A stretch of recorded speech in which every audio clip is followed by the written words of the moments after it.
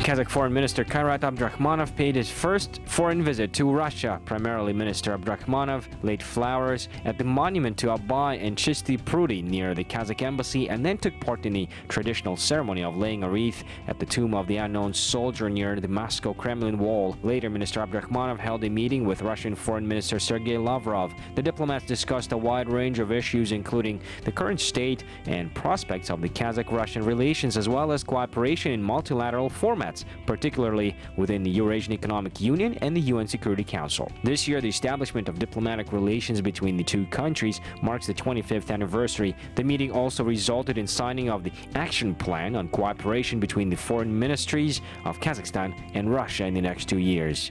За годы независимости Казахстан и Россия не только сохранили историческую общность. In the years of independence, Kazakhstan and Russia not only preserved historical community and century communications, but also learned to newly build the relationship on the principles of equality and mutually beneficial cooperation. Regular meetings and talks between the heads of our two states played a leading role in strengthening the strategic partnership between Kazakhstan and Russia. Every issue finds its resolution. Глав наших двух государств нет ни одного вопроса, который не находит своего решения.